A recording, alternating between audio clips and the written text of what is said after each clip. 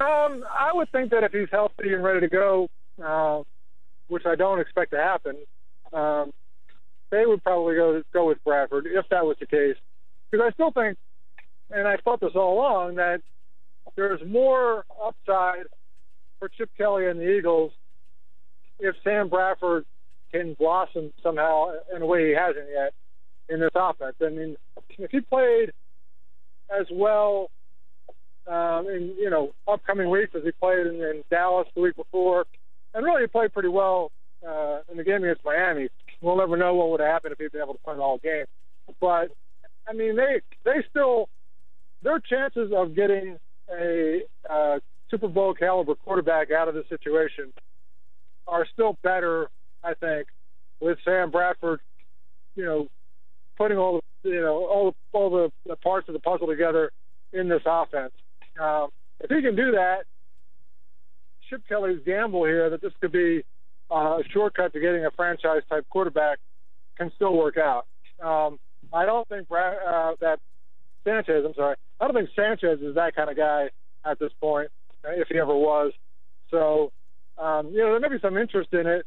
He seemed to run the offense a little faster last week, but, the knock on Sanchez was and always has been that he'll throw an interception at the worst possible moment. That's exactly what he did. The idea that he's suddenly going to stop doing that seems a little bit far-fetched to me. Yeah, I would agree. I mean, that's what his kind of MO is, and that's kind of what he has been known to do. I guess the question would be, if that's the situation, do you just take the points there? Do you look at Chip Kelly and say, hey, know your personnel, just kick a field goal there, you get the lead? Yeah, I mean, I think it's there was enough time left in the game that it made sense to run a play or two, and, if you kick a field goal on second down or just run into the line of scrimmage twice and kick a field goal on fourth down and don't really try to score the touchdown, and Miami comes back and kicks a field goal to beat you, then everybody's going to be talking about how you screwed that up that way. I can see running a safe play or two to try to get it into the end zone and take the bigger lead. That was what Kelly said they were trying to do. That makes sense to me. A play call that rolls Mark Sanchez out to his left and forces him to make a read and a quick decision, that's probably not the smartest play call in the world in that situation. If you're trying to get the touchdown, you can do it in other ways. The fact is, the play call, Pat Shurmur defended the play call by saying basically, there's several options and most of them are safe. And Sanchez happened to take the riskiest option and make a bad throw on top of that. And even if Miles Austin had made an effort at the ball, it still might not have been intercepted. So a lot of things had to go wrong after the play call, but the play call certainly set all those elements in motion. Yeah, I know a lot of people questioned the receiver on the play too, Miles Austin, whether he ran. And if you watch afterwards, Phil, you see Sanchez kind of take a couple steps and just kind of put his hands up like, what are you doing, Miles? Like, what are you? So do you put some blame or more blame? Because it seemed like Kelly wasn't willing to do that on Miles Austin. Yeah, well, Kelly said that Austin is coming across and kind of reading the coverage, and based on what he saw, Austin's not expecting the ball because it didn't look to him like that would be the right read. So Kelly kind of said it was the wrong throw for Sanchez to make in the situation. And it wasn't a good throw. I mean, if he threw it, in Austin's hands and Austin bobbled it and let it get intercepted, I would put more on Austin in that regard. The ball, you're not expecting it. It doesn't look like it should be coming to you based on the read and what the quarterback should be deciding there, and it goes over your head. And that's a lot of, moving parts there where Austin has to make a quick decision. Yeah, you'd like to see the effort in any case. If the ball is near you, there's a lot of wide receivers around the NFL who, if the ball is near them, they either catch it or come awfully close to catching it, or certainly make sure nobody else catches it. The Eagles don't seem to have a lot of those guys, and clearly Miles Austin is not one of those guys. No, he's not. Phil Sheridan's with us here, ESPN.com, NFL Nation, covering this Eagles team. I want to ask you, you wrote a piece about Jason Kelce, and it seems that he is really frustrated. He even said, when I play well, we seem to win, and when I don't play well, it seems like things aren't going well. How important is Jason Kelce? It seems like, that it's a little undervalued about how important, because everybody just takes for granted that he's been so good. Why is he struggling? Is it different? Are they asking him to do different things? Is he just not the same player? Have injuries kind of caught up to him? Why do you surmise Kelce is really frustrated and struggling? That's a great question. And, it was interesting. After the game, he was really upset and frustrated looking. Tuesday in the locker room, he had watched the film, and he basically decided, hey, I wasn't as bad as I thought I was. And he made some mistakes. In a couple of cases, he just flat out got beat by Ndamukong Suh, and that's going to happen. He's always going to be an undersized guy, a little bit lighter than some centers, and a big physical guy like Suh or like McCoy, Tampa Bay's equivalent to Suh this week. I mean, those kind of guys are, going to be able to knock him back a little bit. But I think the biggest thing is that, last year and really for his whole career, Kelce was playing between basically Evan Mathis and Todd Herremans, and a little bit of difference here and there with different guys being in and out of the lineup. But those are the two guys who were primarily the guards on either side of him. And in that case, he had two very reliable veteran guards who were good players, but also smart players who were, able to, if Kelce made a mistake or went the wrong way, they were able to pick up on that and maybe correct the mistake. Maybe, fill in. If Kelce should have gone to his left and he went to his right, Mathis is a guy who could say, all right, Jason made a mistake. I can take care of that, And now he's got two guards in Tobin and Alan Barber who are, very, very fortunate to be able to do their own job. And they're not going to be able to fill in or, correct a mistake that Jason Kelce makes. So every time Kelce does make even a small mistake, the quarterback gets hit or the running back gets stuffed in the backfield. I mean, there's nobody there to cover for a mistake, not just his mistakes, but along the whole line. Anybody on the line makes a mistake, it ends in disaster on that particular play. And I think that's all kind of added up to Kelce's frustration. He is making more mistakes than he typically has made in his career, and he flat out says that himself.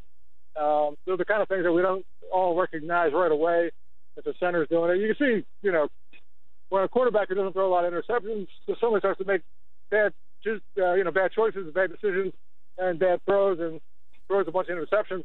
That's obvious to everybody. When a center gets into a slump, it's not that clear what's going on because so much of what they do is not that, obvious to us watching from the television angles and stuff. We don't see the plays from the coaches' end zone angles and know what the assignments even are. So, he's a guy who's frustrated. I think the change with the guards and the fact that they're not quite as familiar is part of it, but also that they're not guys who are able to assess what's happening quickly and maybe cover for some mistakes. I think that's also part of it. Phil, we know the numbers on Cooper and Austin were not very good, and I don't believe either one of them had a catch. In fact, I know they didn't. Kelly said Cooper wasn't targeted. That's not his fault. He kind of defended that they have enough talented outside wide receiver.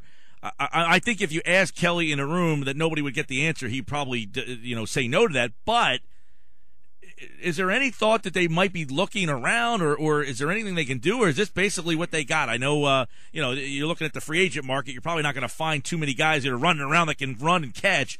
But do they at least have to explore making some changes at wide receiver, or can they not do it? I just think it's hard to do. First of all, you're not going to get, as you said, you're not going to get great talent available at this point in the year. You go out and find a really special guy, that would be fine, but it's not likely. You can look around at other teams' practice squads, and you might get a guy that's got, potential, didn't quite make a team, but he's, on the edge of being an NFL player. You might be able to find a guy like that. And that typically happens late in the year. They look for guys like that off other teams' practice squads. But to learn this offense and get acclimated to running the up-tempo thing, especially for a receiver, you got to run 40 yards downfield on a route. And then if the ball is incomplete, you got to run 40 yards and get back to the line of scrimmage, know the play that's coming, and run the correct route on the next down. I mean, it's really hard to do that. And to find a guy off the street who's going to learn the offense, learn all the nuances to running the offense, like we're just talking about Miles Austin, he's reading the defense and seeing what's going on, and he's deciding based on what he knows the quarterback's reads are that the ball's probably not coming to him. I mean, you've got to learn all that stuff. You're going to be a receiver in this offense. So it's going to be hard to do. You're not going to find, much better wide receivers probably available. And, the unfortunate thing is that, they've invested some resources in wide receivers for the last couple of years.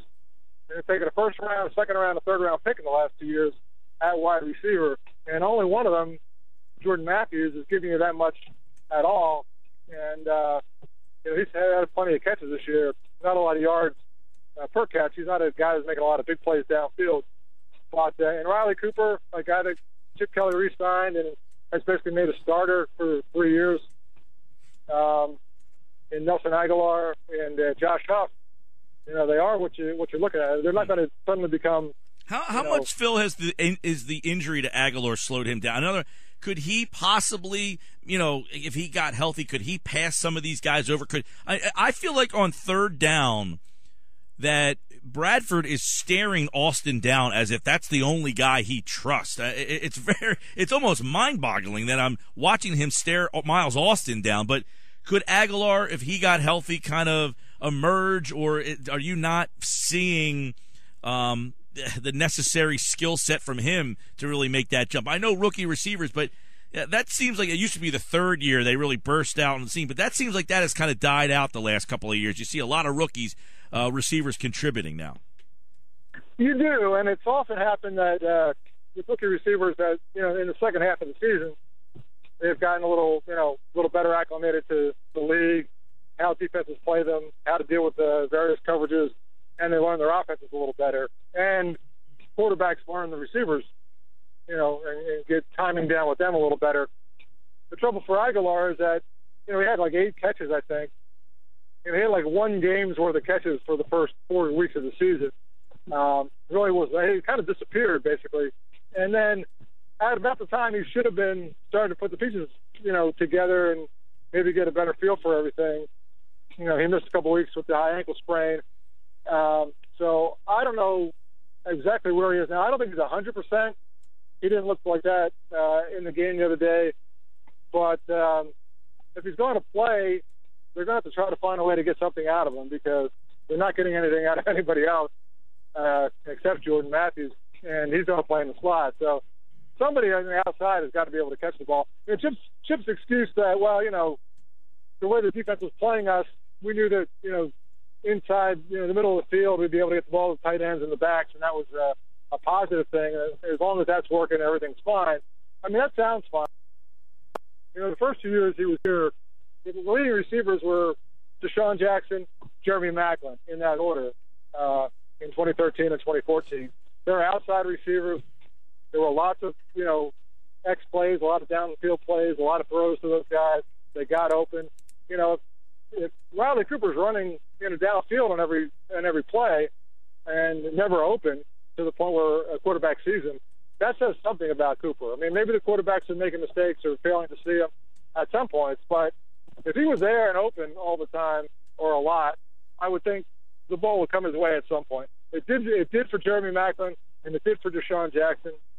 Clearly, the outside receivers are not good enough at this point to warrant that kind of attention, and so they're not getting it. Yeah, and I guess the mystery of all this is Cooper had that productive year, and why was he able to be productive 2 years ago when it seemed like everybody was productive? You wrote the piece yesterday, Phil, that the offense has regressed since 2013. Well, that was the year that Cooper had a monster year. That was the year that this offense looked like, wow, this is a lot of fun, and it has not been a lot of fun.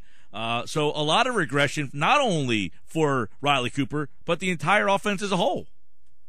No, it's true, and it was bizarre because that second half of 2013, Foles became the starting quarterback, and they went 7-1. Foles threw the 27 touchdowns and only 2 interceptions. Since that time, 3 different quarterbacks, Foles, Sanchez, and Bradford, have all thrown about equal amount of touchdowns and interceptions. I mean, you had 27 and 2 in 2013 for half a season, a little more than half a season, 'With Foles. And since then, every quarterback, hasn't mattered who's the quarterback, it's been about even. So some of that makes me wonder how much of that's all the quarterbacks, and how much of that might be the offense itself. You had, in Deshaun Jackson and Jeremy Maclin, guys who can make a lot of big plays downfield. There were plays in 2013. I remember writing about that at the time too. That a lot of them, it seemed like Foles occasionally just chucked the ball as far as he could, and either a defensive back would fall down or turn the wrong way, and there would Cooper be, or there would Deshaun Jackson would be, and they get a 50-yard touchdown out of it. I was just talking about this earlier that 2 years ago in November was when Foles got the job basically. Last year in November was when Sanchez got the job. But 2 years ago, Foles went out. They went to Oakland, and he started that game. They threw 7 touchdown passes, tying an NFL record. At least 2 or 3 of those were absolutely fluke plays where he just chucked the ball as far as he could, and somehow or other it ended up being a long touchdown pass. So you're not getting those kind of plays. They have quarterbacks who, I thought Sanchez last year was reluctant compared to Foles to throw deep. I thought Bradford was reluctant compared to anybody I've ever seen to throw the ball deep. So these guys are getting away from that. Whether the receivers aren't good enough, if you had Deshaun Jackson 40 yards downfield with his hand up in the air waving that he's open, maybe that's a little bit more of an inducement to go ahead and take a chance. When you've got, Aguilar or Miles Austin and they're not quite open, and Riley Cooper's down there and he's not quite open, maybe that's why they're not throwing the ball deep. But, yeah, it all worked a lot better when that deep passing game was working. Yeah. Every facet of the offense worked better. I said that a lot during the height of the Foles mania there, that, hey, there was a lot of fluky things that seemed to be happening in the middle of that year that they really prospered from. And I thought you saw him had the growing pains last year that he wasn't getting those opportunities. And I guess, that goes back into the rat race that you talk about was, well, how much did Deshaun Jackson impact a lot of that offense and things like that. But, Phil, when you look at the receivers and the ones that are still here and he selected, Chip Kelly that is, does it seem that maybe he had more faith in the run game and then elected to get receivers that were going to be more impactful in blocking and that they wouldn't be necessarily needed to be playmakers as much? I think there's an element of that. I think the other thing that's sort of in the mix here is that 2 years ago when everything was going great guns for them, that was the year that all 5 offensive linemen played all 16 games and started all 16 games. They didn't miss any time with any of them. This year, you have 2 backups basically starting at guard to begin with going into the season. And then Peters has missed time. They've moved Lane Johnson to left tackle to replace him and put Dennis Kelly in the right tackle. So they've now destabilized the 2 tackle positions. The 2 guard spots are already destabilized. And as we talked about, with all that going on around him, Kelsey's not been playing his best. So, there's an element with all of this that, and 2 years ago they had this tremendous stability on the offensive line, and the line got better and better as the season went on. LaShawn McCoy, led the NFL in rushing that year. And Foles was able to throw the ball downfield with abandon. Last year, injuries on the offensive line kind of started to get to Foles a little bit. He started getting hit a little more. As he got hit, he got less aggressive and less assertive. The running game wasn't as good. This year, you're basically seeing a continuation of that. Different quarterbacks, different running backs, but an unstable line and an offense that just isn't quite ever seem to be hitting on all cylinders at the same time. Phil Sheridan, everybody, ESPN.com's NFL Nation. The Eagles take on the Buccaneers this Sunday. You can listen to the game right here on 97.3 ESPN. There's obviously a couple other quick. Jason Peters, what is your take on the Peters? I know there was some reports that they wanted to activate him. They didn't want to start him. They seem to dispute that. I don't know if you were down on the field or had a feel for that on Sunday, but what is your take on the Peters little mystery here? Yeah, that's been really strange. He did not practice today, and that tells me there was some truth to basically it was the Eagles' decision not to let him play Sunday. That Peters went out and warmed up, and he said he felt a little better. They felt like, he's not 100%.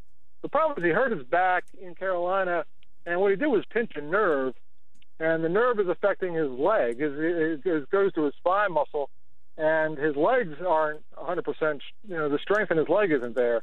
So, he may feel fine when he's not doing very much, but as soon as he starts to move, the leg weakens up, and not able to rely on your legs if you're an offensive lineman is going to be fatal to somebody, probably the quarterback.